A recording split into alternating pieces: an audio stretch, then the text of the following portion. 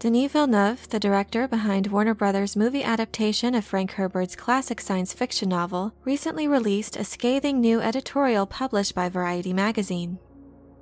After being blindsided by the news that Warner Brothers is set to release their entire 2021 slate of films simultaneously in theaters and on HBO Max, Villeneuve criticized the studio's parent company on what he calls a hijacking of one of the most respectable and important studios in film history. In it, he does acknowledge that streaming services are a positive and powerful addition to the movie and TV ecosystems, but the director remains adamant that these streaming platforms alone can't sustain the film industry as we knew it before COVID. In the article, Villeneuve acknowledged the importance of public safety and that in-theater viewing is not a great option for many people around the world right now. He explains that this is why he agreed with the decision to delay the movie's release to October of 2021, when he notes that vaccinations would be advanced and hopefully the virus behind us. He goes on to say, quote, "There is absolutely no love for cinema, nor for the audience here. It is all about the survival of a telecom mammoth, one that is currently bearing an astronomical debt of more than $150 billion. Therefore, even though Dune is about cinema and audiences, AT&T is about its own survival on Wall Street. With HBO Max's launch a failure thus far, AT&T decided to sacrifice Warner Brothers' entire 2021 slate in a desperate attempt to grab the audience's attention." He continues, "Warner Brothers' sudden reversal from being a legacy home for filmmakers to the new era of complete disregard draws a clear line for me. Filmmaking is a collaboration, reliant on the mutual trust of teamwork, and Warner Brothers has declared they are no longer on the same team." He then includes a statement that should prove to be chilling for most who are looking forward to his Dune adaptation when he says, "Warner Brothers might have just killed the Dune franchise." He then goes on to talk about the tireless work and devotion on the part of his team over the past 3 years to meticulously design the image and sound in crafting this film in order to make it a unique, big-screen experience, referring to the film as by far the best movie he's ever made. He then stops just short of calling for the decision to be reversed, as he writes, "Just as I have both a fiduciary and creative responsibility to fulfill as the filmmaker, I call on AT&T to act swiftly with the same responsibility, respect, and regard to protect this vital cultural medium." AT&T and HBO Max have also come out to defend this controversial decision, with the AT&T CEO John Stankey saying recently that, quote, "I think when we just are being really honest about this, there's a win-win here." He added, "We think it's a great way for us to penetrate the market faster and quicker." Fellow director Judd Apatow and Hollywood's Directors Guild have also joined Villeneuve in criticizing the studio's decision in recent days.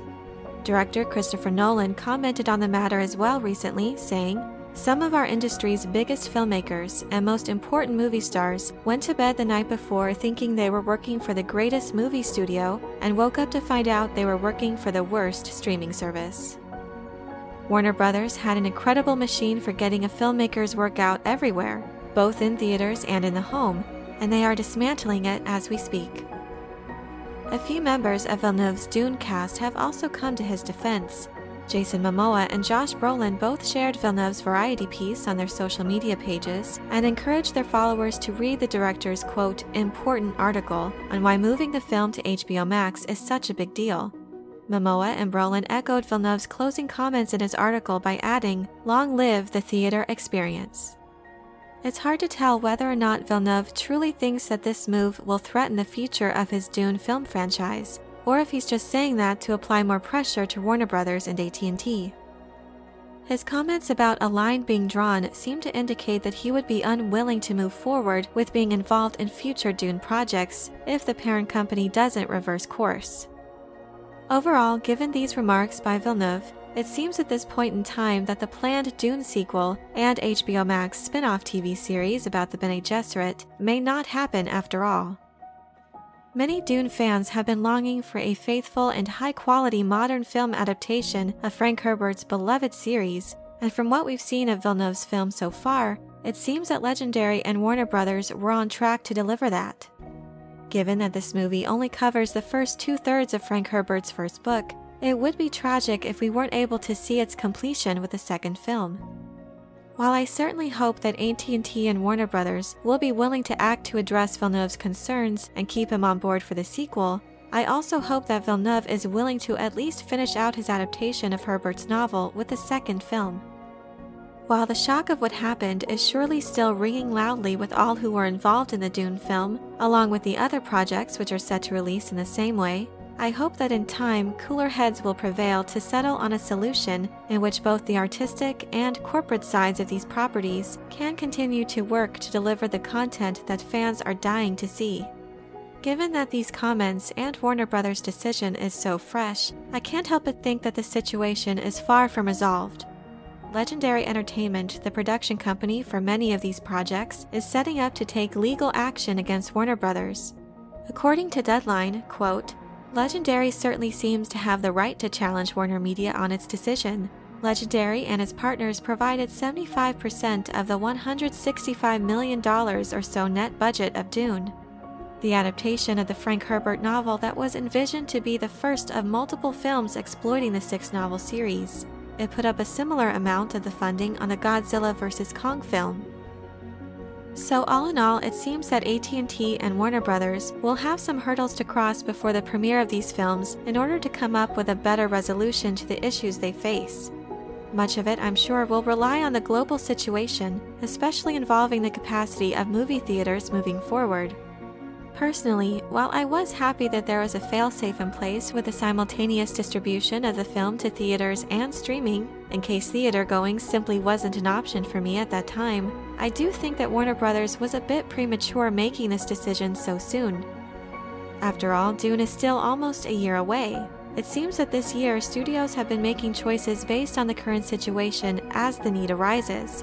So I would think that with the uncertainty of what the coming months will bring, playing it by ear would be a much better approach. Ultimately, my preference is to see this film in an IMAX setting so as to fully enjoy Villeneuve's and his team's tireless work. So if Warner Brothers reconsiders their decision and this results in another delay, while frustrating, I'll be ready to give that decision my support out of respect for all the work that has been done to bring us this adaptation. This is definitely a developing story, so I'll continue to do the best I can to keep you up to date on the latest developments with this battle. But let me know what you think about Villeneuve's comments.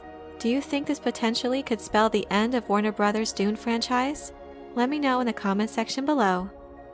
I hope you enjoyed this video. Leave a like if you did, and be sure to subscribe for more Dune and other sci-fi and fantasy content.